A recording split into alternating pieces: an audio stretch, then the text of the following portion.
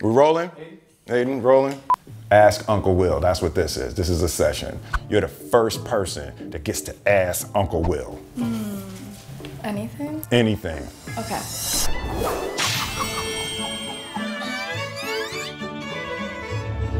Would you rather have a normal life or the life you have now? Ooh, that's a very, very, very deep question. The life that I have now is a life that I've always dreamed about. I built and struggled and fought to have it be just like it is. I love being famous. I love being famous. When I moved into acting, I was like, I want to be the biggest movie star in the world. So Fresh Prince was out, so everybody would call me Will.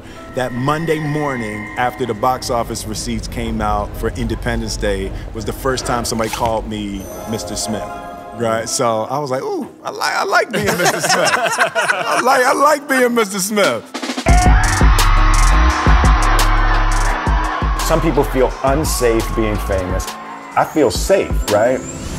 If something were to happen and we had to go to the hospital, I know that we would walk in and the people would put us to the front because Men in Black was popular here. You know, so I feel safe. I know people would help. The perfect example, I was driving and I realized I was on E. So I pulled into the gas station and I didn't have my wallet. And I looked over on the other side and I saw a dude, he was like 36 years old. I was like, that dude's a Fresh Prince fan. You know, so I kind of rolled the window down. I was like,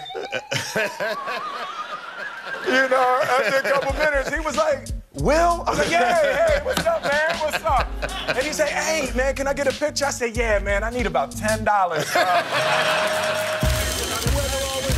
But then there's definitely the other side. I get sued probably 15 times a year. I have lawyers on a monthly retainer just because you get sued so much when you're famous. There are absolutely painful aspects of this life. Gotta get my nephew to walk Red Square. It's just that there's 10,000 people here right now.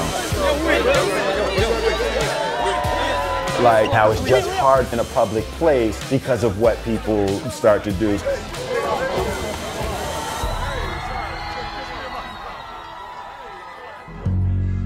In my mind, I just refuse to allow myself to concentrate on drawbacks.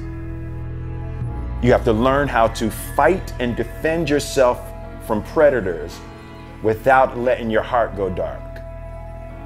And that's an extremely difficult balance, but I wouldn't trade this life for anything. I love being me.